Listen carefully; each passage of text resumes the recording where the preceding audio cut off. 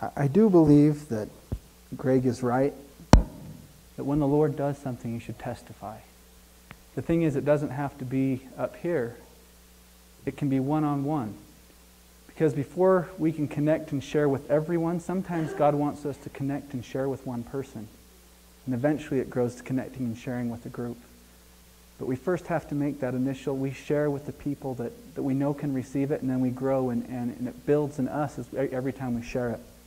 All right. Let me open with prayer again. I'm always opening my heart with prayer. Father in heaven, I just thank you for your goodness and your mercy. I thank you that you're the grace and you're the strength. That you're the healer. I thank you, Father, that you're the word of life. I thank you that you are powerful. I thank you that you are good. And right now, again, I just turn this time over to you, Holy Spirit. There's nothing I desire more than you, and to see you, Father. To see you and to know who you are. To receive your word and to receive you is my prayer. You all know the parable of the sower and the seed. I'm not going to read the parable itself, but this is in Mark chapter 4, starting in verse 13. This is where he now explains to his disciples the meaning of the parable. Don't you understand this parable? How then will you understand any parable? The farmer sows the word. Some people are like seed along the path where the word is sown. As soon as they hear it, Satan comes and takes away the word that was sown in them. Others, like seed sown on rocky places, hear the word and at once receive it with joy. But since they have no root, they last only a short time. When trouble or persecution comes because of the word, they quickly fall away. Still others, like seed sown among thorns, hear the word, but the worries of this life, the deceitfulness of wealth, and the desires for other things comes in and chokes the word, making it unfruitful. Others, like seed sown on good soil, hear the word, accept it, and produce a crop 30, 60, or even 100 times what was sown. Okay, I just want you to hear, let that settle in for a minute. I want to quote Isaiah 55 to you, and as I quote it, I want you to parallel this parable with what the Father is speaking in Isaiah 55. Come, all you who are thirsty. Come to the waters. And you who have no money, come buy and eat. Come buy wine and milk without money and without cost. Why spend your money on what is not bread, and your labor on what does not satisfy? Listen to me, and eat what is good, and your soul will delight in the richest of fare. Give ear and come to me. Hear me, that your soul may live. I will make an everlasting covenant with you, my faithful love promised to David. See, I've made him a witness to the peoples, a leader and commander of the peoples. Surely you will summon nations you know not, and nations that do not know you will hasten to you because of the Lord your God, the Holy One of Israel. For he has endowed you with splendor. Seek the Lord while he may be found. Call on him while he is near. Listen to this. Let the wicked forsake his way, that hard path. Let the evil man turn from his thoughts. Let him turn to the Lord, and he will have mercy on him, and to our God, for he will freely pardon. For my thoughts are not your thoughts, neither are your ways my ways, declares the Lord. As the heavens are higher than the earth, so are my ways higher than your ways, and my thoughts than your thoughts. As the rain and snow come down from heaven, and do not return to it, without watering the earth, and making it bud and flourish, so that it yields seed for the sower and bread for the eater, so is my word that goes out from my mouth. It will not return to me void, but will accomplish what I desire and achieve the purpose for which I sent it. You shall go out with joy and be led forth with peace, and the mountains and the hills will burst into song before you, and all the trees of the fields will clap their hands. Instead of the thorn bush will grow the pine tree, and instead of the briar, the myrtle will grow. This will be for the Lord's renown, for an everlasting sign which will not be destroyed. Father, we thank you for your word. We thank you for your word. And right here, I just want to open again, Lord, as if we're coming into your sanctuary and your word. Father, I desire for our eyes to be open. Open our eyes. These are the three scriptures I read every morning. At the sanctuary, or the laver. It starts off. This is in John 13. It was just before the Passover feast, and Jesus knew that his time had come to leave this world and return to the Father. Having loved his own who were in the world, he now showed them the full extent of his love. The evening meal was being served, and the devil had already prompted Judas Iscariot, son of Simon, to betray Jesus. Jesus knew that God had put all things under his power, that he had come from God and was returning to God. So he got up from the meal, took off his outer clothing, and wrapped a towel around his waist.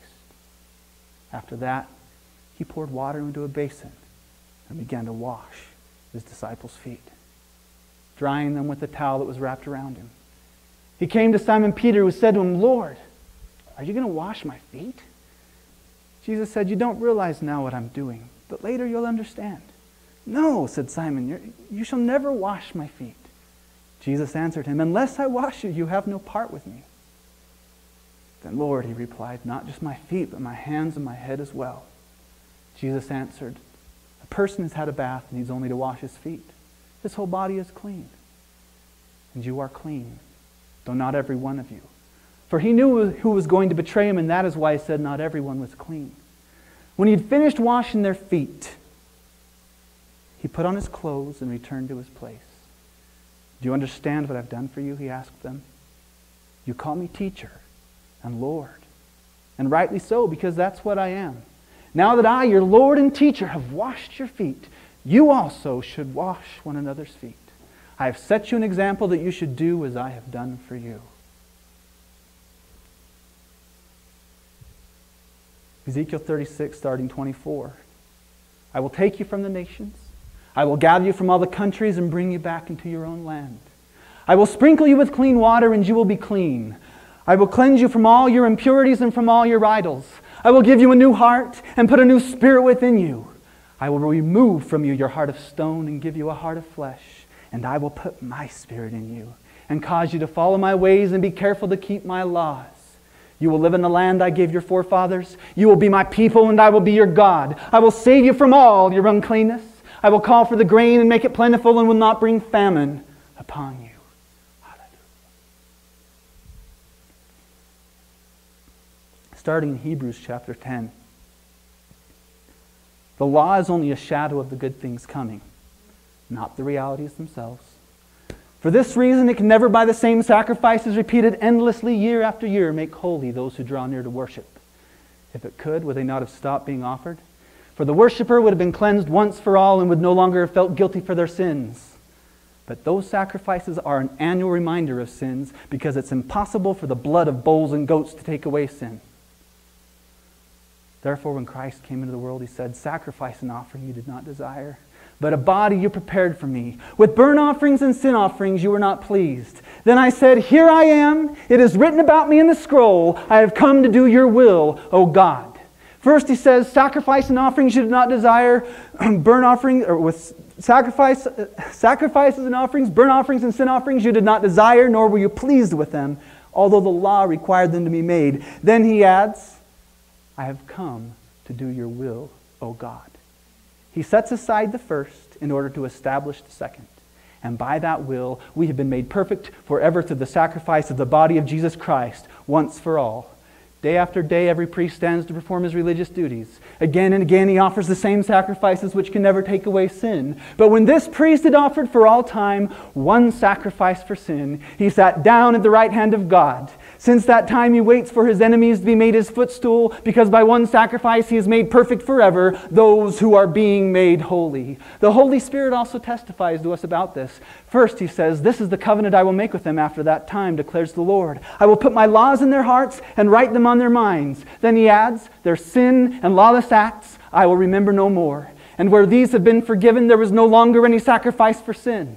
Therefore, brothers, since we have confidence to enter the most holy place by the blood of Jesus, by a new and living way opened up for us through the curtain that is His body, and since we have a great priest over the house of God, let us draw near to God with a sincere heart, in full assurance of faith, having our hearts sprinkled to cleanse us from a guilty conscience, and having our bodies washed with pure water, let us hold unswervingly to the hope we profess. For He who promised is faithful. And let us consider how we may spur one another on toward love and good deeds. Let us not give up meeting together as some are in the habit of doing, but let us encourage one another, and all the more as you see the day approaching. If we deliberately keep on sinning after we have received a knowledge of the truth, no sacrifice for sin is left, but only fearful expectation of judgment and of raging fire that will consume the enemies of God.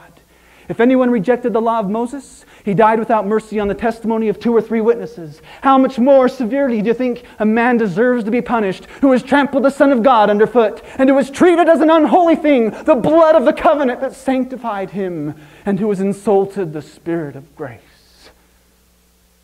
For we know Him who said, "It is mine to avenge. I will repay." And again, the Lord will judge His people. It's a dreadful thing to fall into the hands of the living God. Remember those earlier days when you had received the light, when you stood your ground in a great contest in the face of suffering. Sometimes you were publicly exposed to insults and persecution. At other times you stood side by side with those who were so treated.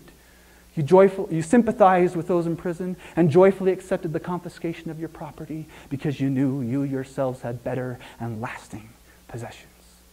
So don't throw away your confidence. It will be richly rewarded. You need to persevere so that when you have done the will of God, you will receive what He has promised. For in just a very little while, He who is coming will come and will not delay. But my righteous one will live by faith. And if he shrinks back, I will not be pleased with him. But we are not of those who shrink back and are destroyed, but of those who have faith and are saved. Now faith is being sure of what we hope for and certain of what we do not see.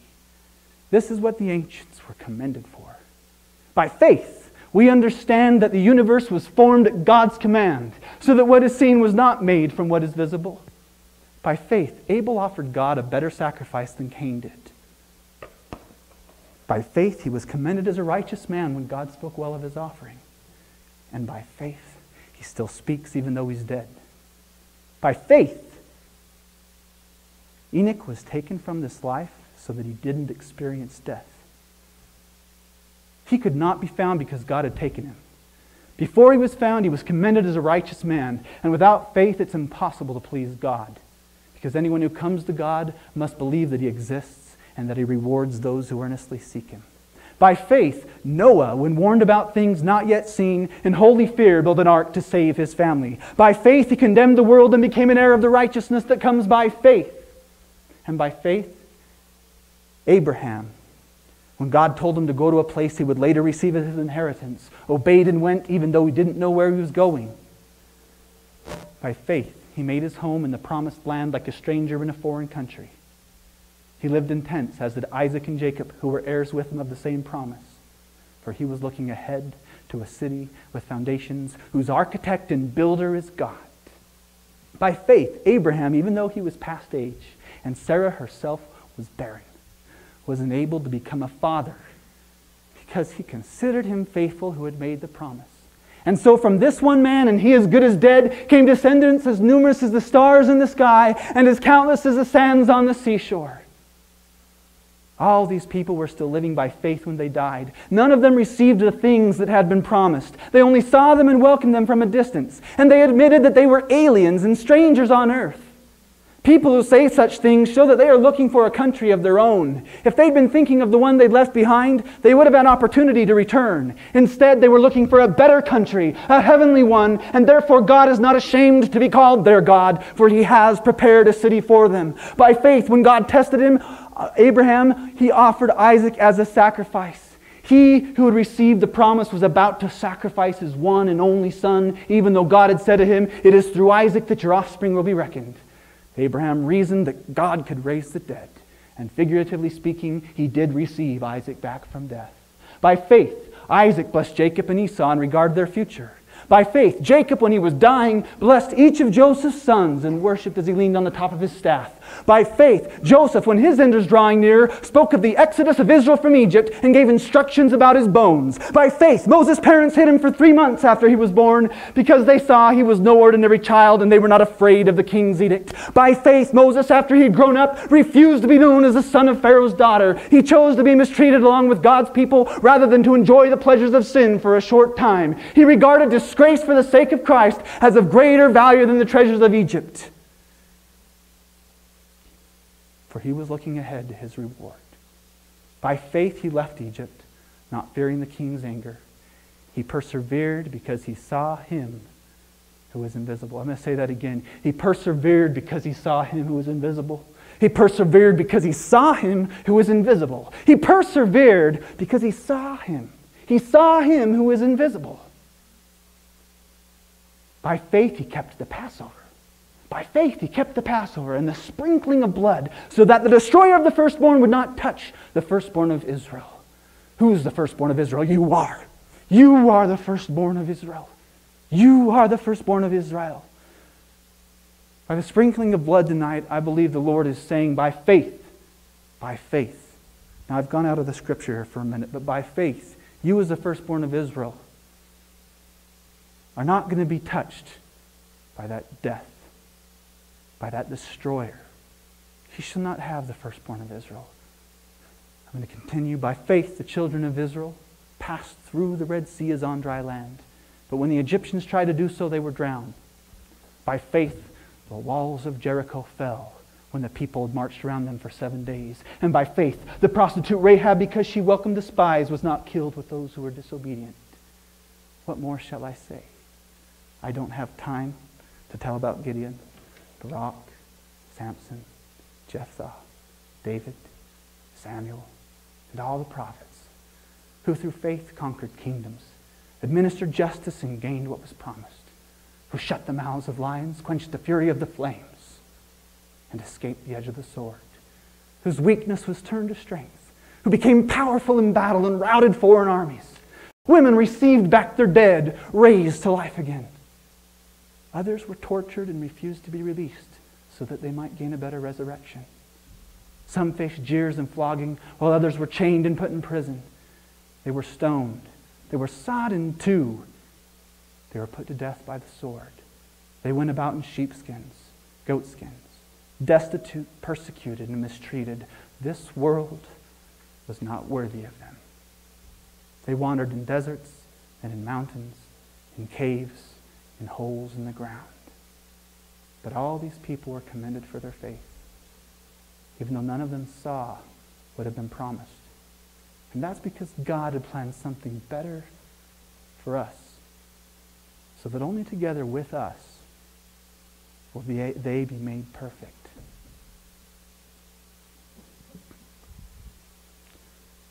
Luke 19.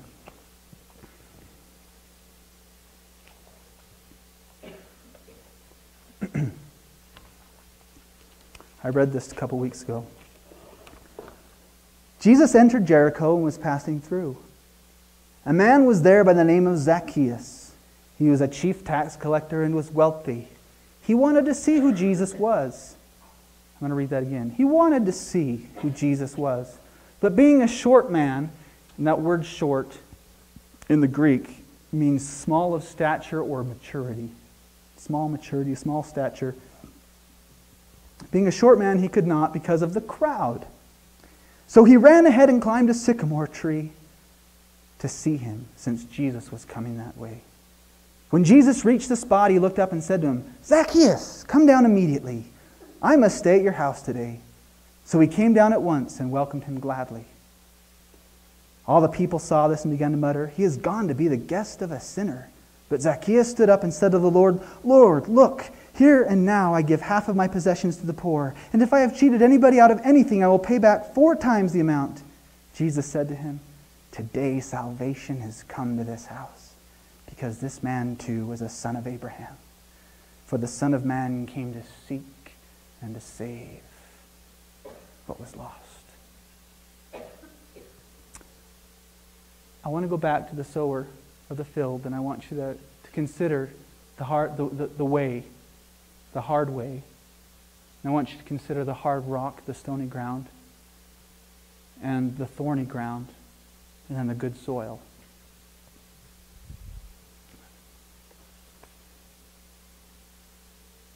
Like Zacchaeus, sometimes we can feel small in stature and we are low in our maturity level. Especially when our eyes are on the crowd around us and we don't know what Jesus looks like. Especially back then, they didn't have TVs, they didn't have posters and pictures of people. He wanted to know who Jesus was, what he looked like. Sometimes the crowd is pressing around us and we can't see the Lord. And by the crowd pressing around, I mean this world. It's up front in our face. He went ahead and climbed a tree. And I believe that tree represents the cross. Because it's in the cross that you really truly see Christ. But it moves from that cross. Once you see him and he sees you, then he speaks to you and he says, I must abide in your house. Salvation has come to you, for you're a son of Abraham. See, he was one who was choked out. He was one, Jesus is that word sent from God. Come from heaven, will achieve the purpose that God sent him for. To redeem that which was lost. All who were lost. He came to seek him out and call him. He came to Zacchaeus. Now I don't know Zacchaeus' history and it doesn't give us one in the Bible. I could tell you some stories that I think might be true, but what I do know is this. Jesus saw him, and he saw that he was one who wanted to see.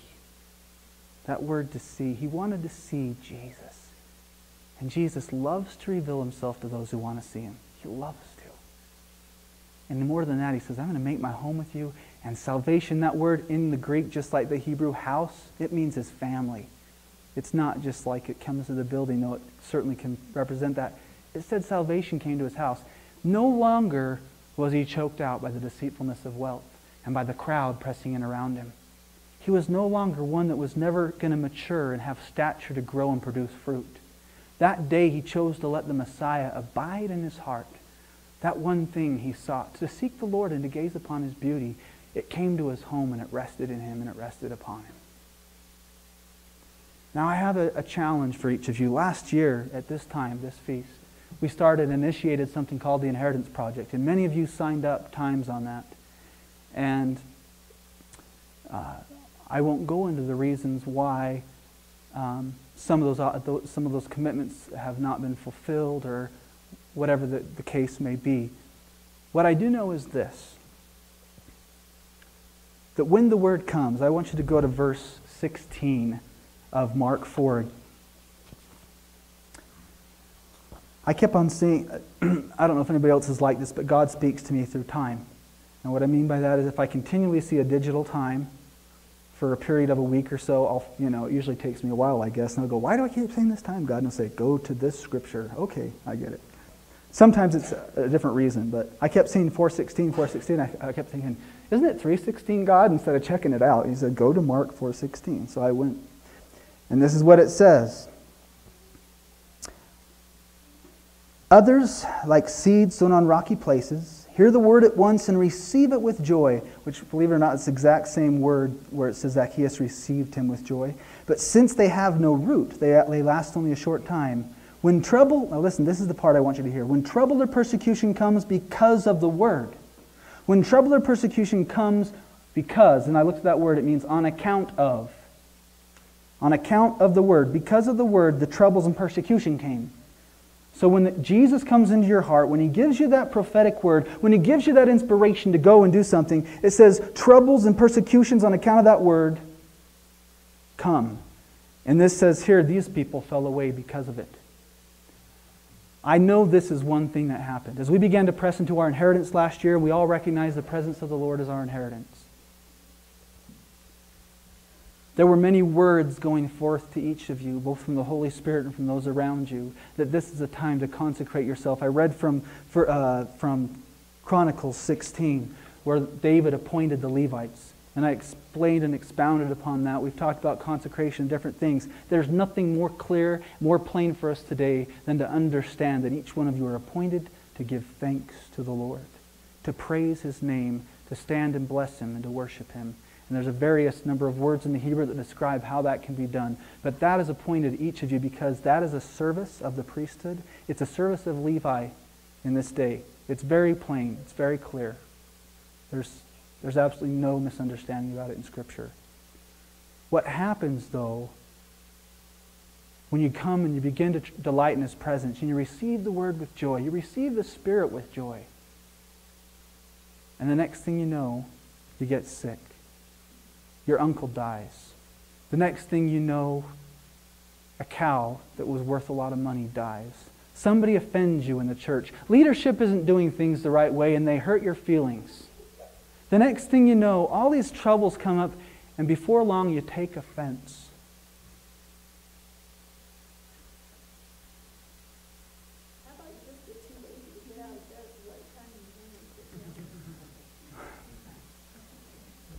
There is an issue with the word moed, which is the appointed time, and as a people we struggle with being on time.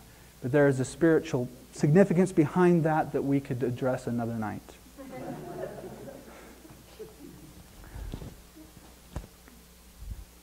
Being faithful and obedient in the little things, and that's where it has to start. But what I'd like to do, now that I have brought up some of the issues, the troubles and the persecutions that arise on account of the Word. I just spoke about the fathers of faith. And I quoted that word to you, and I hope you heard it. Because faith is powerful. By faith you're able to see through the crowds, through the offenses, through everything. By faith you can see God and come to Him and know that He will reward you. By faith you can say, you're the one thing. That word seek means to frequent in worship. Did you know that? To seek, to frequent in worship.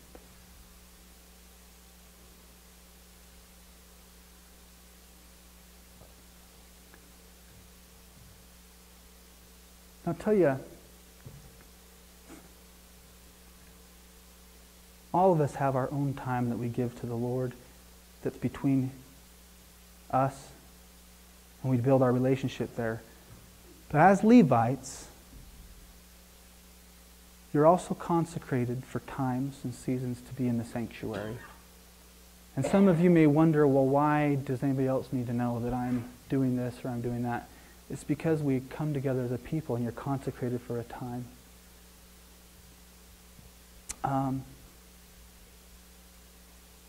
Father,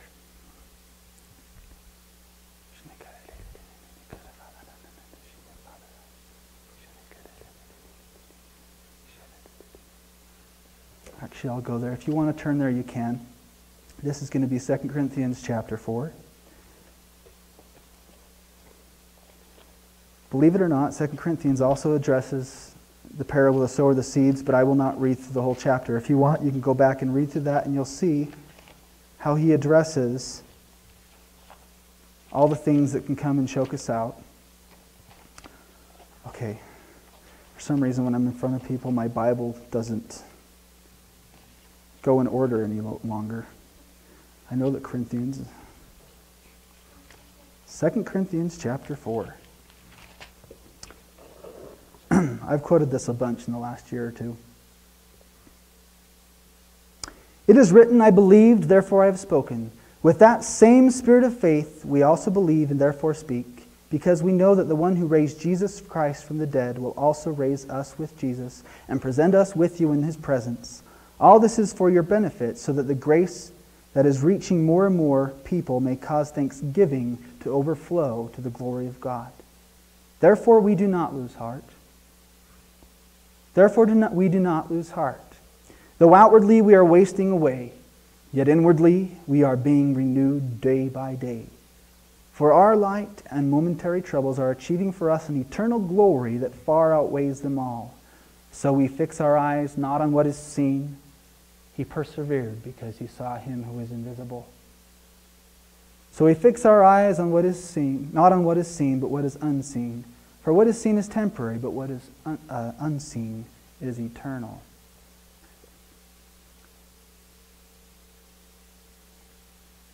I've done this before, I'm going to do it again.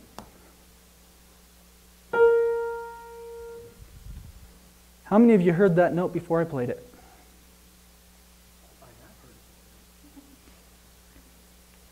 I want you to be quiet and listen in the room just for a minute. Everybody be as quiet as you can and listen.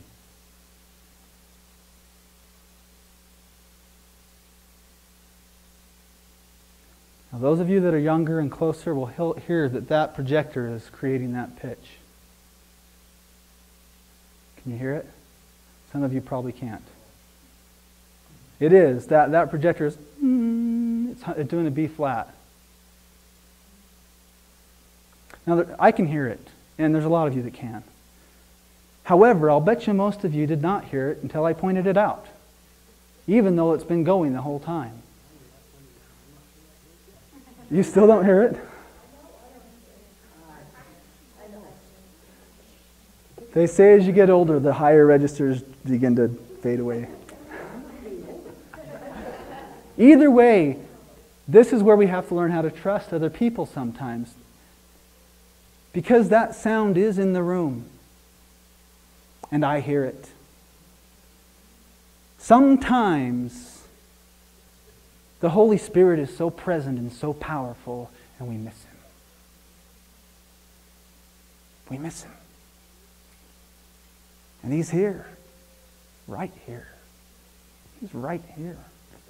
The Spirit of the Sovereign Lord is on me because He has anointed me.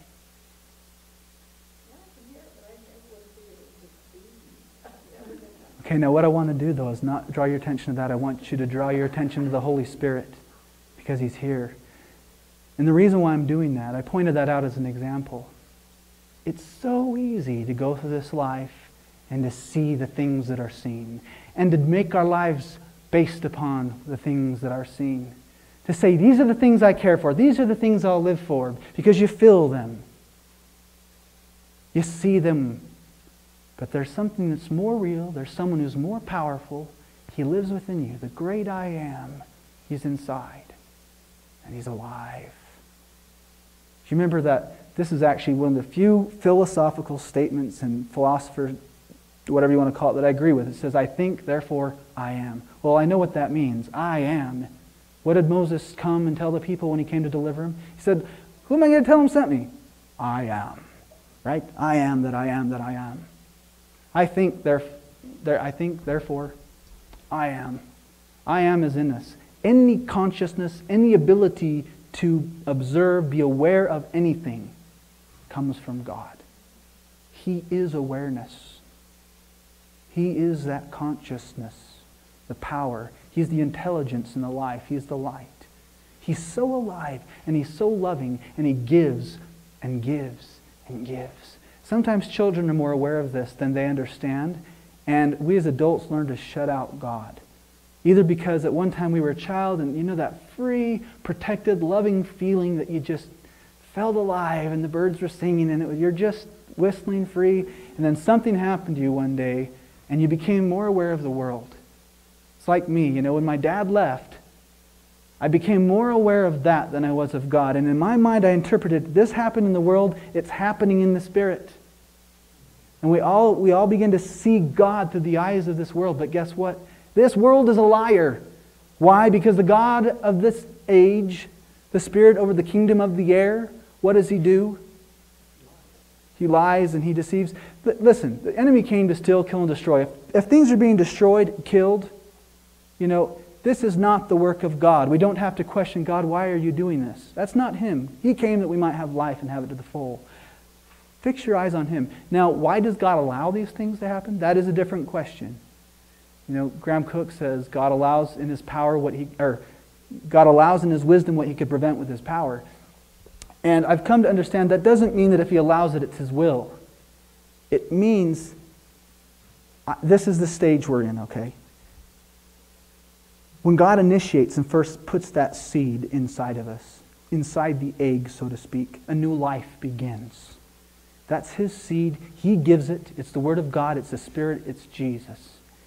However, as that egg, as that embryo matures and grows inside that egg, there comes a point where it must hatch. The life is inside, and it's a real life. But here's the deal. So many of us want God to pull the little shell off for us. We don't want to have to break through or break out. But you know what happens if God or if any of us were to break open that shell? That bird would not have the strength to survive. It would not have the ability to expand its heart and begin to breathe in the right way and have strength and live. We are in a stage where we must break through, and God is speaking and encouraging us. But see, it's not that He's not there. We're inside the shell. Some of us are waiting for God to break through the shell. And He's saying, you've got to hatch. You've got to. We are not waiting on Him. He is waiting on us. And it's not easy sometimes. We just want to stay in the comfort of that shell. So I'll tell you what. I know each one of you is breaking out of that shell more and more. And I want to come full circle and go back to what Greg said. Testify what God is doing. Testify what God has done in you. That it's His life in you that's breaking out. That's going forth. Why?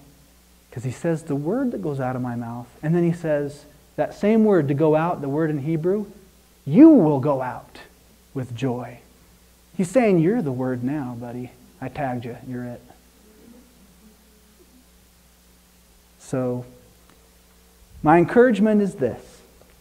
God loves you. We pointed out the Lamb of God who takes away the sin of the world. The Lamb of God who, because He was slain, purchased us for God. We talked about that, and we'll talk more about the meaning and the power of the resurrection life as we go through this weekend. My encouragement is this. You are a son of God now, born of His imperishable seed, the living, enduring Word of God. I encourage you, do whatever it takes. Buy an alarm clock that sounds like 1,000 cats and put it on the other side of the house so that you have to get up to turn it off. And by the time you get there, you'll be so frantic, you will never be able to get back to sleep. Whatever it is, it's the sacrifice, though, of choosing to see Him. This is a sacrifice. To see God does not come naturally to most of us because we've so naturally chosen not to see Him. It's by faith that He persevered and saw Him who is invisible. By faith we must likewise persevere to see Him who is invisible, but it is possible. You can see Him and He's here. And you make that statement and you make that stand, and it's by faith. It's by nothing else than saying, I believe that word. He said He's here, that nothing can separate me from the presence. Nothing can. It says, if I go to the heavens, you're there. If I go to the depths, you're there. If I go to the far side of the sea, you're there. If I go, it's like, you're there, God. So I might as well accept it. And unlike Romans 1, which says they decided to not deny and suppress that truth, that you could understand and acknowledge, recognize, realize that God is. They suppressed that truth, and so God turned them over to depravity, so that rather than thanking and glorifying and honoring and seeing God, they just kept looking at creation and the world around them. They're desensitized. All you see is this world, the bills you got to pay, the things you got to feed, the things you got to do, this blah, blah, blah, blah, blah. But God is here. And it's the Mary Martha thing, too. You know, when you choose the good part and the one thing, and I could keep talking about this forever because His presence is what it's all about. My encouragement, seek Him. Make it this one thing. The most important thing in your whole life. The most important thing in your whole life. I could read the Church of Laodicea because I believe that speaks to the United States. And being in that country, it speaks of us. We think we're well clothed and fed and this, that, and the other. And God's saying you're blind and naked. You're not hot, you're not cold, and I'm going to spew you out of my mouth until you develop that passion. Until you remember who I am. I'm knocking at the door of your hearts, and this would tie right into what we've been speaking from Levitical Writings 148. He's knocking at the door of our hearts. He's saying, open wide your heart. This is the statement of faith. This is how you begin to see God. Thanksgiving. It's the master key. When you begin to thank Him in the midst of all things, for all things, this is my will, that you give thanks in all things, Paul says. That's the will of God. When you begin to do that, you'll begin to see God, because you begin to recognize Him, not discounting and pushing God out of your thoughts, but inviting Him to every one, and inviting every single one of your thoughts to Christ in thanksgiving. And you'll be aligned. Eventually, now this takes time. I have to admit, I'm a hypocrite most of the times. And the good thing in my life is it's changing. It's not that I'm not... In other words, it used to be that there were things I did in secret that I would want no one to know about. Now the things I do in secret are awesome, and the things I do in front of people aren't so great. Okay? But what I believe is completely spelled out in Scripture is that as we begin to marinate and pickle ourselves in His presence, we'll begin to taste. I hope they're sweet pickles. It's the Holy Spirit pickle, and He tastes like the Holy Spirit. That's all I know how to say. But when you marinate in His presence, it takes time. Because this is why a lot of us get that resistance and why we take offense. It's because we're pressing in and we feel and taste and see that God's good for a moment, and then something in life just throws up on us. And we go, is this really real, God? Because this feels a lot more real. And this one thing I seek, I'm kind of thinking I'm going to be terrified of this enemy. Like, I know you're saying that you're my strength, but all we see is that. And so it comes slowly. The more we're pickled in His presence, the more like David, we're playing on our harp alone for years built up, or the time alone built up before Him. One day you'll stand before Goliath, and it will be just as real in front of all the people as it was when you killed the bear on your own and no one got to see. And that's what God's saying. He's saying, spend that time alone, even though it feels like it's not getting anywhere. Instead, on account of that word, on account of that acting in obedience, it's just things like people are dying, people are getting sick, people are accusing me, people are doing this. And God's saying, it's good. Count it all joy. And it's the truth. It's the truth. That light is more powerful. That reality, His face, His presence, is more powerful than anything else in this world. And I'll end with that. Amen. You are free to go, or else you can stay and sing with me. I'm going to sing a couple more songs. Shine, Jesus, shine. And